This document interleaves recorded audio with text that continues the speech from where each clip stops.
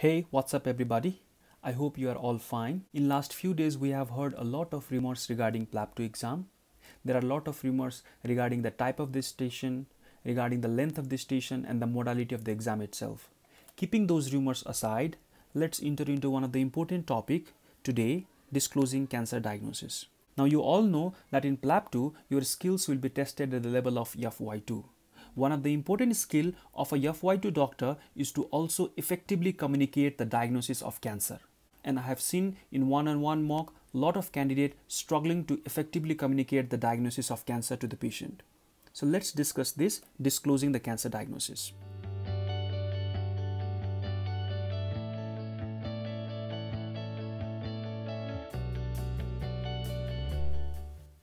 Okay, let's take this as an example. In this station, you are a junior doctor working in general practice.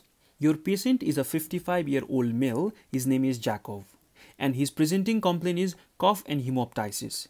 You have to talk to this patient, assess the condition and discuss the initial plan of management, and the special note that is given to you is that X-ray is inside the cubicle. That means you also have to read an X-ray inside the cubicle. So let's see how this station goes. I don't want to go into each and every detail. I just want to tell the gist because today I want to solely focus on the disclosure of cancer diagnosis. Here what has happened is a patient is presenting with a recurrent symptom of coughing up of blood. This has happened already 2 to 3 times since last 3 weeks. The amount of blood in the sputum is increasing. It is red in color, bright red in color. The cough is also there for last 3 to 4 months along with shortness of breath. But then you found few red flag symptoms like weight loss, loss of appetite, and sometimes even the change in the appearance of the nail. When you ask about the weight loss, it's 1 stone of weight loss in last 1 month and it's unintentional. When you say your plan that you want to examine this patient, and you want to check his vitals, general physical examination and also his chest, the examiner will give you the finding that there is a clubbing or a nicotine stain on his fingers, there is fullness on supraclavicular area, and there is a decrease in breath sound on right side. You'll also talk about investigations. You'll talk about routine blood and chest x-ray, and you'll be given a chest x-ray in which there is a pleural effusion in right lung and as well as a rounded opacity on the top of the right lung in the upper zone. So this is a station in which diagnosis can be serious. We are not yet sure, but the diagnosis can be serious. That means this is the station in which you have to disclose about the cancer diagnosis. So how to communicate it? So first thing on the management part is to disclose the diagnosis. Now how to disclose? You can't say this is a cancer. Okay, most of the mistake is done here itself. You are a junior doctor. Till now you have done at least 5 or 6 minutes of a clinical consultation, and you can't be that much brilliant to diagnose a cancer after 6 minutes of clinical consultation given your level of FY2. That's why a communication of cancer diagnosis has to be done very, very nicely. So the disclosure, in the disclosure you will say, based on the little chat we had and from whatever we have done, I think there is some problem in your lungs. As simple as that. Okay, so you will say, based on the little chat we had and from whatever we have done till now, I think you have some problem in the lungs. Now, the next step is to explain what exactly you are trying to say. And that is what I call layering for cancer. Now, what happens in this station is there can be 2 different scenarios. Once you say that there is some problem in your lungs, then there can be 2 different scenarios. One is the easy scenario. I will tell you what is easy scenario, and the other one is a difficult scenario. I'll also let you know what exactly is the difficult scenario. So let's discuss this scenario number 1. So let's repeat once again. Well, Mr. Jacob, so far from the little chat we had and from whatever we have done, I think there is some problem in your lungs. He will reply, Doctor, is it a cancer? Your next question will be to ask the concern. Well, may I know why do you think so? And then he will say, Doctor, you know my friend had a similar problem. He was coughing up blood and later on he was diagnosed with cancer. When you will say, well, I now understand where you are coming from. I am very sorry about the diagnosis of your friend. But then let me tell you that cancer is one of the possibility in your case as well. And that's why we want to investigate it further by referring you to the concerned department. So you explain the plan. So this is one scenario in which the patient himself is using that word cancer. The word cancer is not coming from you, but from the patient. This is an easy scenario. The difficult one. In the difficult one, once you say that we are suspecting some problem in your lungs, the patient will say, Doctor, what do you think it can be?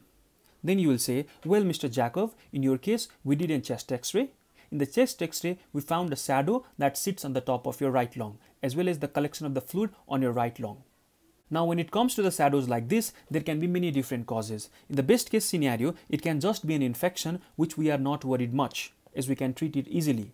However, what we are trying to do is we are trying to rule out what we call the worst case scenario, because in the worst case scenario, shadow can mean sometimes potential mass. Masses can be tumor. Tumor can sometimes be cancer. Now see, I have done a little bit of layering before I used the word cancer. Here, my job was easy because the patient himself used the word cancer. This is about the disclosure. Now, things does not end here. You have to tell the further plan. You will say, we need to refer you to a specialist for further test. Doctor, what will the specialist do to me? You will say, the specialist will consider tapping the fluid out and send for further test. They might also require to take some sample of the tissue and consider the advanced imaging like CT scan of the chest. Now, you will also say something regarding the referral plan itself. Generally, when you will see a specialist, it will take 4 to 6 weeks time from the general route. But in your case, we want to fast track your referral so that you can see a specialist within 2 weeks time. Things does not end here. You have to say, if you don't hear back from us in next 1 week or so, please give us a call so that we can chase that issue. Likewise, you'll also give some plan regarding the safety netting for the next 2 weeks. You will say, in the meantime, if you happen to develop any confusion, difficulty in swallowing, headache, facial or arm swelling, or dilatation of the neck veins, or abnormal breathing sound, then please call 999 or go to the A&E as soon as possible. Here you are talking about superior vena cava obstruction as an oncological emergency. Now things does not end here as well. You have to keep the open link of communication. The patient whose diagnosis is cancer will have a lot of questions in their mind. Even though they are not asking now, they might have those questions when they go back home.